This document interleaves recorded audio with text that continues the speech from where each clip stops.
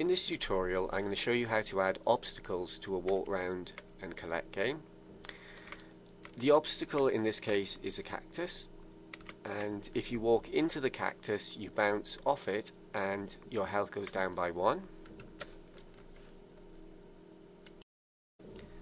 This is the model of the cactus that I'm going to use as an obstacle in the game. This is the opening file I'm going to use.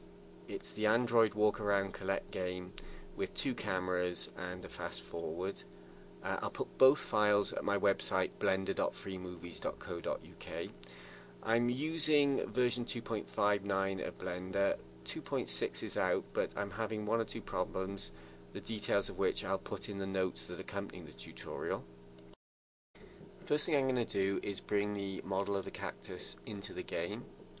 I'm going to go into default view, I'm going to go to file, append, I'm going to find my cactus model, go into the object folder, select the cactus and link append. I'm just going to move it out the way of things. In the right view I'm going to press S for scale and shrink it down a bit. In the top view I'm going to press R to rotate and 90 for 90 degrees, G to grab and put it in front of the Coke can, and zoom in the right view and just move it up onto the same level as the Coke can.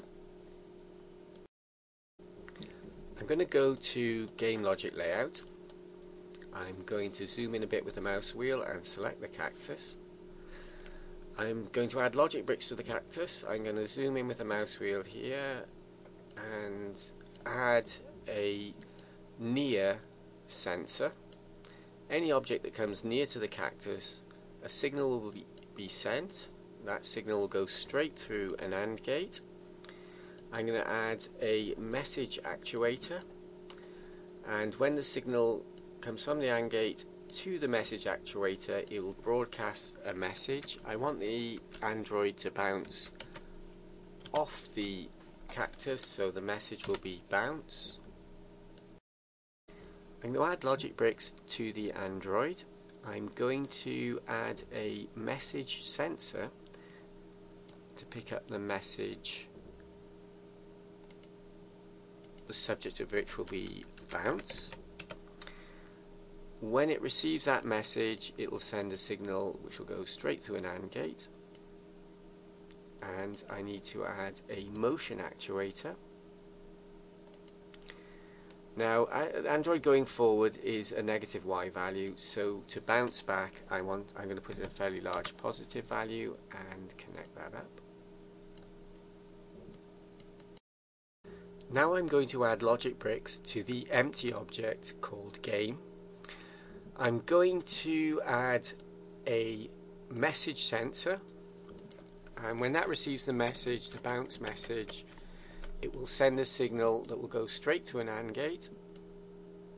Now I need to add another game property. I've got a game property score. I'm going to add another game property health, make that integer whole number, give it an initial value of 10, and click this button to display it in the debug area. Now I will add my actuator, which will be a property actuator, and this will add a value of -1 to the property health. Connect that up. Now all we have to do is duplicate the cans and the cactus, so let's zoom out, shift middle mouse button to pan, select a can, shift and D to duplicate, and we'll have another one down here. Select the cactus, shift and D to duplicate, perhaps we'll have one here, shift and D, and another one here, shift and D, another one here, shift and D, and a final one here. Let's rotate these a little bit, R to rotate, and R to rotate, and R.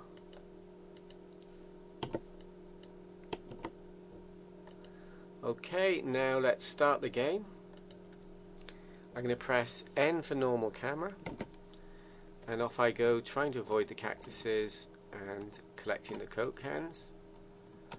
But if I brush against a cactus, I'll brush against this one, I bounce off it and my health goes down, and so on and so forth. That's the end of the tutorial. As I said earlier, I'll put the starting files and the end file at my website, blender.freemovies.co.uk. Thanks for watching, and goodbye.